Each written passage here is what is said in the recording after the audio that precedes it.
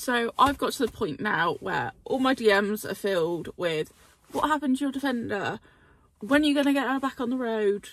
Woman driver, just anything like that, you name it, it's in my comments or DMs. So I thought I'd address this with a whole video as to any questions you may have. I put a questions thing on Instagram, any questions you have about the Defender and what the hell happened.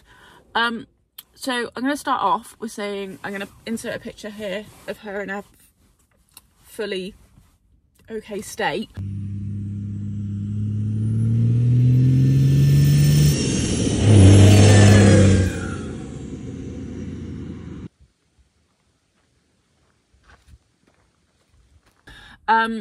So I bought a Defender with a Cummins engine in, 5.9 litre, in September. Would have been September of 2023, so not even long ago. A little bit of a treat, a little bit of a toy, and so didn't really have that many pictures of her, didn't go out in her much. There was some stuff we needed to have done, and we took her to a friend of ours and he did all the work, and we picked her up on Christmas Eve.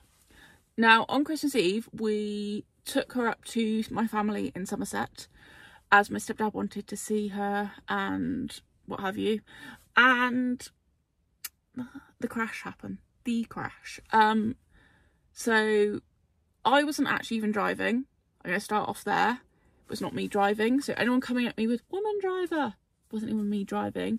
And the person to blame, I'm going to start off there, the person to blame was a male. So have that. So yeah, that's what happened. I have obviously gone through insurance. We had the police there and whatnot. There are still some things to be cleared up with the insurance, so I'm not going to go into like full details because I don't know what I'm allowed to like say and not say.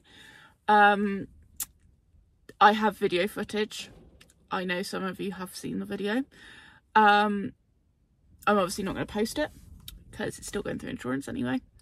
But long story short, there was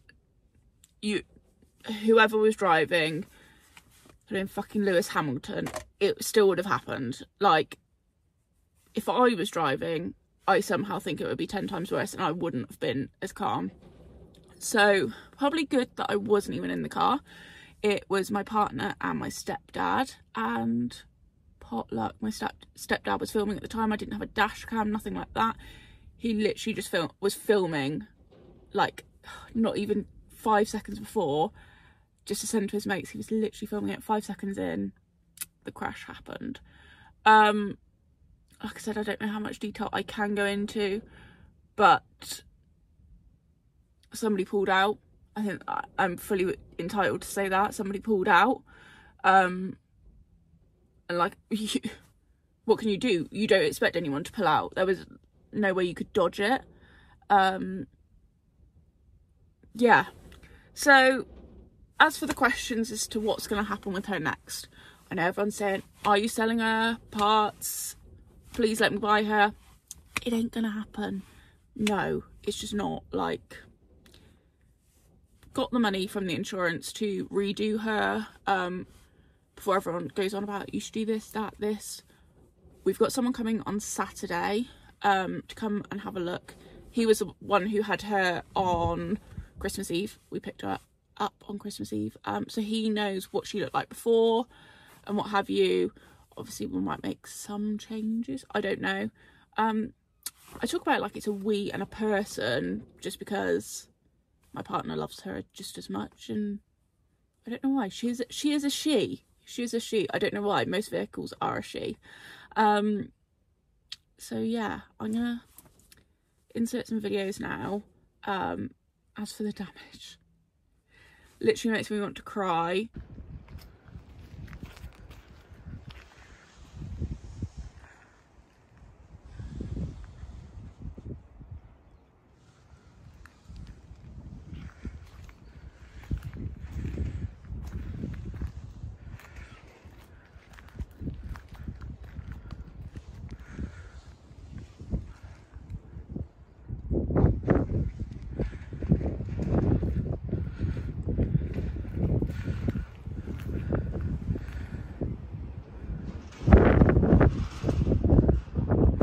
it has taken me 2.5 months to just get her back to the farm, let alone to actually have any work done. Obviously she will be going back on the road, there is no doubt about that. Obviously Emma's like, start off with a galvanised chassis. Of course we will. She had a galvanised chassis beforehand, so of course we're going to start off there. It's mainly going to come down to what Matey wants to do with it. He knows his coming vehicles best, to be honest. Engine all looks fine from what we've seen. We haven't tried to start her, nothing. We've literally had her delivered and that is it. I'd also like to use this as a sign. If you have modified your car, this is your sign to get everything insured. The crash was, like I said, you couldn't avoid it. We didn't take her out much. We barely did any miles. That was the first longer than 20-minute journey we had taken her on. And that's when it happened. So this is your sign to get everything insured. She was ridiculous to insure. She was $4,500. I'm not going to sway away from that. It was ridiculous, and all insurance is ridiculous now. But what's most important, that I got paid out.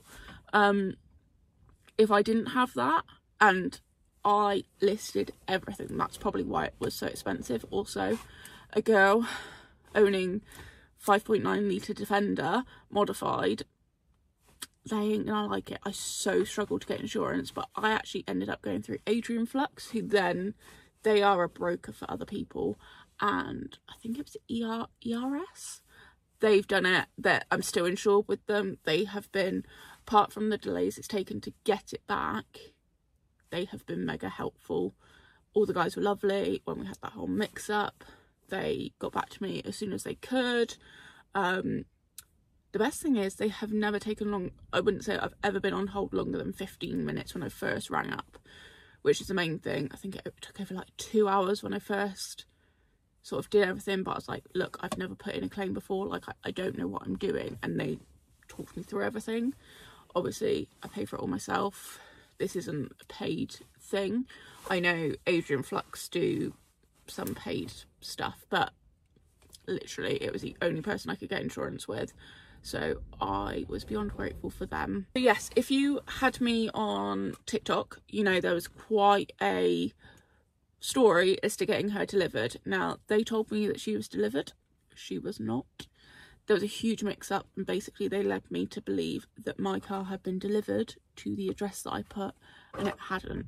So I know a few of you have seen that video, but 2 days later she got delivered.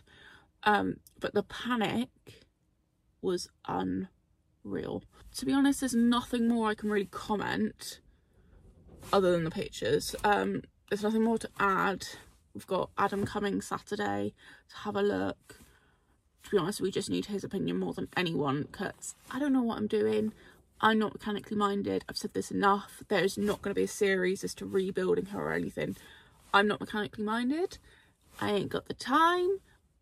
And yeah, people would say it's a good time to learn, but he's local to us, but not local. So therefore, I just don't have the time. So I will do updates if you want to see it. But yeah, that's pretty much it for this. But it's just a way of updating people on what happened on my Defender. Bit of a longer sort of video explaining, without explaining too much and the insurance bollocking me. But I'm going to be off at Cheltenham when I post this, so hopefully you've all got your bets on. I know I will be. I'm not drinking, so I said I'm going to spend all my money on the races. We'll see how we get on, but yeah, I hope you enjoyed like a little update on what happened to the Defender. But yeah,